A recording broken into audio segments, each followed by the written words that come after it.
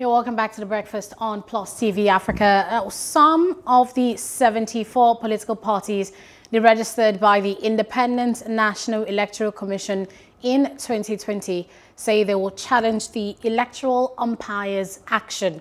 They were deregistered following their poor performance in the 2019 general election.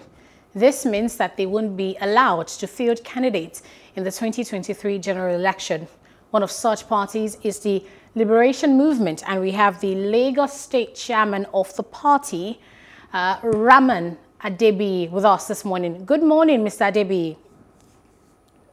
Good morning. Good morning, Nigeria. Thanks for joining us. Good morning. Now we understand the whole contention with the 74 parties that were deregistered in 2020.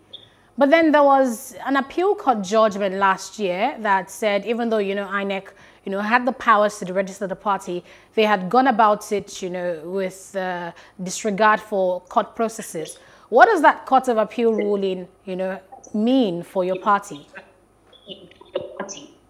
Well, what that means is that it's in the case of NUP, and the case of NUP in the appeal court was already saying that INEC has the power to register political party. Nobody is contesting that. But what we're saying is that we're in court, and INEC is saying they're proceeding to the Supreme Court to get a final interpretation of that portion. And in the case of the NUP, I think their case is to them alone, and it isolates the remaining parties, because 22 other political parties are already in court, and INEC is aware of that. They challenge that to the Supreme Court. We're waiting for the determination of that and other litigations that are in court. So if we say now, because of one political party judgment, we want to now put it on top of the remaining 24, I think that's unfair. I think we should be able to allow, because as it is now, status quo remains ante, that yes, we remain a political party in Nigeria. We're in court, and the court has not determined or shown us out fully. So we're in court, so if we remain a political party, and then INEC needs to wait for the time before they conclude with their pronouncement that the party are fully registered. Okay, I want to, ask about one of the things that was mentioned. One of the things that was mentioned for the deregistration. It says the 74 political parties did not satisfy the requirements of the 4th alteration to the Constitutional Electoral Act 2010. Quickly react to that, and then do you agree that maybe some of these parties don't actually meet up to those requirements? I think that requirement is according to the law, it's according to the 4th alteration. But what we're saying is, at the time in which INEC was concluding that petition, not all political parties in Nigeria have gone through that full circle, especially my party, Liberation Movement. We have not gone through that full cycle of electioneering. And because we were registered barely in 2018, and before you know it, we went to the election just about a month to the election to go. And local government election have not held at the time, in which the registration of the central political party. So you can't use one swipe to clean everybody out. So for some who have been there for a long time, they have their reasons. The majority of them are still in court. And for my party, I think INEC need to allow us to fulfill our duty as a political party to Nigerians, to mobilize, to get into elections. So because we participated in the 2019 election, which has to do with the presidency, and the Senate and the House of Reps, does not mean that we have participated in governorship and in what have you. So, and there are other political elections that was meant to happen in the course of that year. So INEC, I think, was too much in a haste to do the needful by taking parties out. If they have taken time to follow due process, to follow the democracy properly, I think we will not be in this quagmire of being in litigation in different courts in Nigeria. You said your party was registered in 2018. Mr. Adebiyi, can you confirm for us? You said your party was registered in 2018. Yes, yes. Okay, so tell us about the 2019 elections, and how did your party get involved in 2019 elections, and how did it fare? Yes, we were involved in 2019 election, and apparently when we were registered, I think the primary the primaries was meant to be up and running during that period. And we, of course, we have to be confirmed from INEC if we were registered to participate in that election. They have to clarify to us after some weeks that, oh, you are part of this because you were registered pre the election. So, and that's how we throw our weight in, and we participated in the election, we participated in the presidency, in the Senate, and the House of Reps, and what have you. So, for INEC to say that they're throwing us out now, I think it's not fair. Well, they need to allow due process to take on, and they need to allow us fair representation. This is what I want us to clarify. Exactly how did your party fare in the 2019 elections? Of course, we were into the presidency, and we had a number of votes from across the nation. And according to INEC, it was not 25% across board. Yes, that's okay. Of course, you know, as a young party, you need to realize that that's the reality on ground. But they need to allow us the full spectrum of the election, from the presidency to the governorship, to the state, to the local government, even to the ward. Who says we cannot win quite a number of wards if they allow us to in that election? But did you win any in 2019? Of course. 2019 was for presidential election. So, of course, you know who won at the person who won is now the president of Nigeria. So, that election alone cannot determine the full spectrum and say, yes, we're throwing your party out. Yeah, what I'm asking is, you know, aside the presidential, did you win in any, you know, other election level, states, local government, anything? At the time, local government elections were not in place. Okay, so no then. All right. So, Mr. Adebiyi, we know that there was a Supreme Court ruling, you know, on Friday, May 7th, and the ruling here still, like the appeal court, upheld, you know, the authority of INEC to deregister the parties. So, what next for your party? What other moves are you taking, you know, in ensuring that your party gets re-registered? We're still in court with INEC. The party that was NUP, and the court has now the final judgment of NUP that allocates to that party. 20 other parties are still in court. My party is still in court. So at the moment, we're still in court. So, and it's left for the Supreme Court to determine the final judgment on that case. So until that is done, our party to remain a political party to contend with, and INEC needs to release us to be able to participate in the local government election. So if, you know, the Supreme Court judgment doesn't swing in your favor, what plans, you know, does your party have? Would you be maybe planning to join other parties, you know, a coalition? What will be the next plan if, you know, the judgment isn't exactly favorable? Of course, when that is not favorable, we'll go back to the drawing board and we'll take a position from that point on. Okay, so post 2019 elections, 2020, you know, tell us about what the liberation movement has been up to. You know, is there more awareness about the party? Will it, you know, maybe have a stronger opportunity in the next general elections? Of course, the rule of the game is you keep mobilizing, you keep getting people aware of the party. And the court case has not been favorable because, you know, that is a clause in the wheel of so many things that need to happen. But that does not desire us. We're doing our part. We're moving the party forward. We're growing our structures here and there. And we're doing our best to ensure that by the time court pronounces us back, then we'll come in the whole thing and we'll become better for it.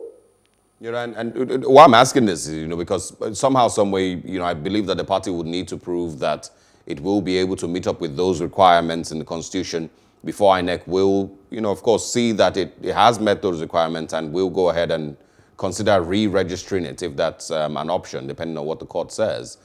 And so what are the things that have been put in place so far that should give it a stronger chance of being re-registered? The party remains registered.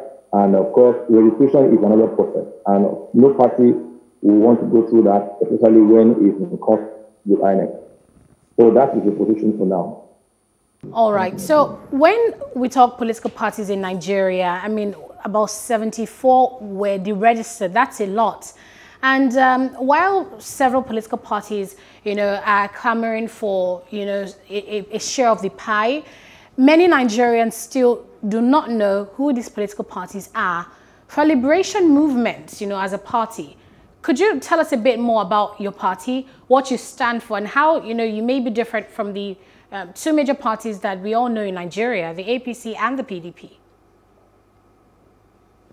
Our party is Liberation Movement, and we stand for equality and prosperity.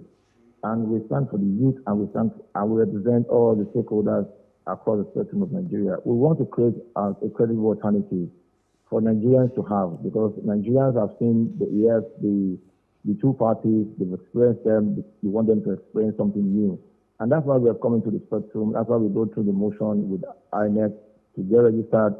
And after registration, we participated in the election. We created awareness.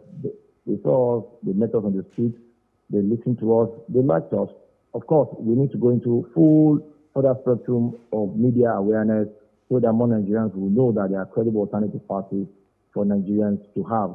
So that Nigerians will not be boxed into the two, and the kind of violence that ensue as we perceive in the two parties now will reduce, because people will have alternatives to what is on the table, and they'll be able to, join freely any party of their choice. So that's what we stand for, and we stand for to change the fundamentals that are wrong, the value of Nigeria. And that's majority of the things we have been campaigning for, we've been telling Nigerians, and we want the Nigerians to see as a credible alternative to what presently exists. Well, what's your reaction to people who say that Nigeria doesn't need this many political parties? We don't need to have 80 or 90 political parties. And, it's a lot better if we have just a few that people can relate with and, can listen to their ideologies and see what direction to follow. What will be your reaction to that? I think I've heard that so many times. I've heard that on the streets of Lagos, from across Nigeria as well. And because people were only used to two parties. And like I said, when you have a credible alternative, and what do they stand to gain? They stand to gain liberation. They stand to have a chance to participate. Because getting involved in democracy connotes, as Nigeria is signing into its constitution, freedom of association to join, and we're a multi-party state. We're not a two-party state. So if you say only two parties is what we want, I think that's not a multi-party that we sign in our constitution. Presently, as we speak, according to INEC, there are over 45 parties waiting to get registered. The 90 that we had, that has been registered, INEC is planning more. So that shows you that INEC is trying to respect the constitution of Nigeria in that scheme. And for Nigerians, they need to be patient and follow through, because you don't need to win all. You can begin modularly, because everybody is looking at federal government as the only government.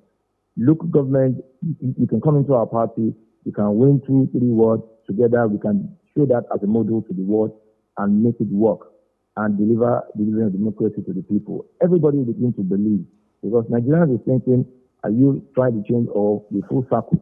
You can't change the full circle in one swipe. You need to begin modularly and change things. And that's where I think Nigerians should begin to appreciate it.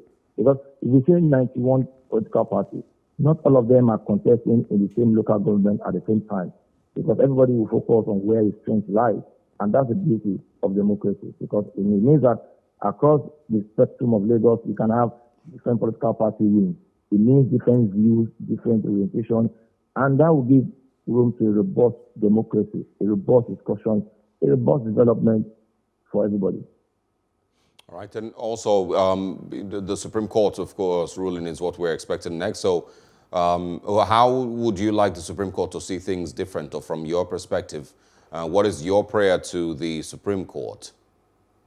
Yeah, our prayer to INEC, to the Supreme Court, the apex court in Nigeria, has been to release us as a political party so that we can participate in the election, so that those that have gained our trust can take it to the poll and demonstrate at the local levels across Nigeria. And then we begin to build up from there up until we get to the presidency. It's a build-up, it's not magic. You need to start modularly and grow better and go wider, because people need to test your efficiency, test the ideology of your party, and test how you run the governance and deliver equality and prosperity to all. How far is the Liberation Movement Party spread across Nigeria? We have representation in 36 states of Nigeria, including the FCT, and our head office is in Abuja. Okay, all right. Well, Mr. Adebiyi, I think I'm sure Fanetta wants to. Well, I basically, asked a question earlier that I didn't get your answer to regarding, the verdict of the Supreme Court. I'm saying, if at the end of the day, Supreme Court upholds the decision of, INEC and the appeal court, that INEC indeed has the power to register the political parties, did not fulfill the requirements for registration, like INEC has said, and all the prayers are not granted. Is the Liberation Movement looking to, work with other political parties to see if they can actually form a coalition? Is that an alternative that you might be looking at? That's an option on the table. When we don't pray that happens, but if it happens, we have the options on our table to join hands with other parties. We go back to the drawing board to come up with a strategy of what we're going to do as an association, as a group of people who believe in our ideology and see which other party has similar ideology with us, or we go for re-registration. So these are so many options that are available to us that we're going to take when we get to the bridge. All right. Thank you very much, Mr. Rahman Adebiyi, for your time on The Breakfast. Thank you very much. All right. Have a great day. All right. Morning to you. We're still talking security this morning. Our next major conversation, we're talking once again attack on police facilities and police stations and policemen, and how all of this can stop. And of course, we're seeking better understanding as to what exactly is going on in Nigeria, in the southeast and in the south-south. What exactly is the cause of some of these attacks? Like I mentioned earlier, is there a plan to weaken the security, architecture in those areas for, of course, a bigger plan? We'll have that conversation right next after the short break. Indeed. Do stay with us.